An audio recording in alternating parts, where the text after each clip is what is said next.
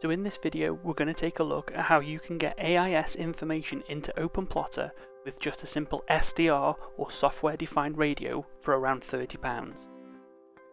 Connect your Pi to the internet and head to the settings menu in OpenPlotter. You'll need to press refresh to make sure that the latest packages are available, and then you need to look for SDR VHF. Select this and press install.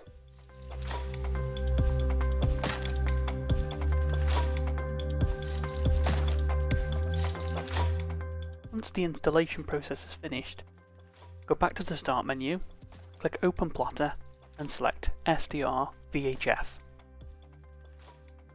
AIS is installed by default. Clicking AIS and pressing the Edit menu allows you to change various settings on the device. We're going to leave these settings at auto at the moment, but we are going to start our calibration process.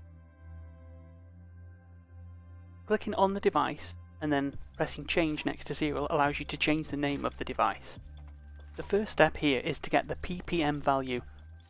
In around 30 seconds you should start to see the initial values being recorded. This process can take some time.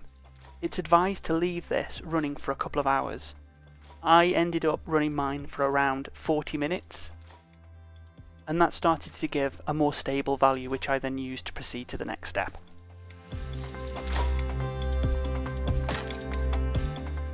End the process or close the window and enter your value into the ppm field. This handy picture from the OpenPlotter documentation shows the GSM bands for the various countries. For me, that's 900. Select the device and in the bands field enter the appropriate GSM band for your country. I'm leaving the gain field on 0 in order to proceed. Pressing Get Channel allows the software to go off and find AIS signals. Here it's now doing a search to find the channel that's got the highest output. Enter this channel into the box and hit Get ppm. This time the ppm value must be a whole number, so in my case it's 0.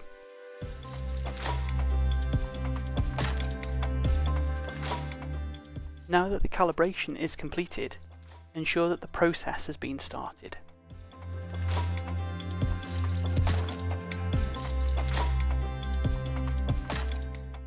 Now it's time to head over to OpenPlotter and wait for the information to come in. With the latest version you no longer need to set a connection. That's automatically done for you, so within a few minutes I started to see an AIS target. Within a few minutes more targets appeared and eventually the icons went green, which meant I'd got more information about that particular target. Here you can see a name, a track and some information about where that target's going. This target has got a course over the ground information. This however was incorrect because that target wasn't moving. I then thought I would zoom out a little bit to see actually how far I could see with this very small aerial.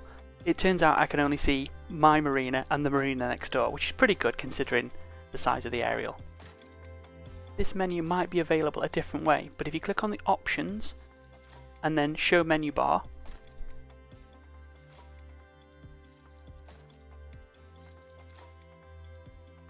the AIS tab appears at the top. This is really useful because it has a lot of information in it once you go onto it. Click AIS target list.